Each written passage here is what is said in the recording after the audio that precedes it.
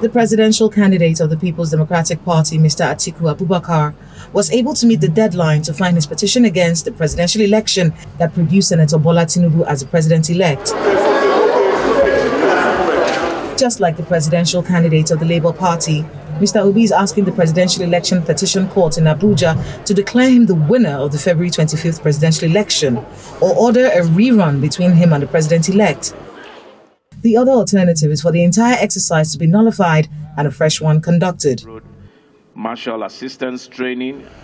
The petition also states that Senator Tinubu was not duly elected by the majority of lawful votes cast, and at the time of the election, he was not qualified to contest the election in the first place.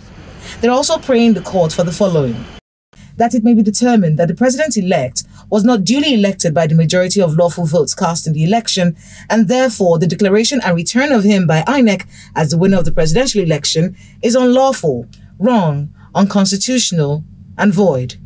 They also want to determine that the return of Senator Tinubu by INEC was unlawful, having not satisfied the requirements of the Electoral Act of 2022 and the Constitution of the Federal Republic of Nigeria, 1999, as amended, which requires that he scores nothing less than 1/4 of the lawful votes cast at the election in each of at least 2/3 of all the states in the Federation and the Federal Capital Territory.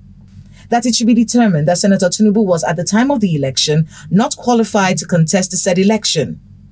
That it should be determined that Mr. Atiku Abubakar, having scored the majority of lawful votes cast at the presidential election, be returned as the winner of the said election and sworn in as the duly elected president of the Federal Republic of Nigeria.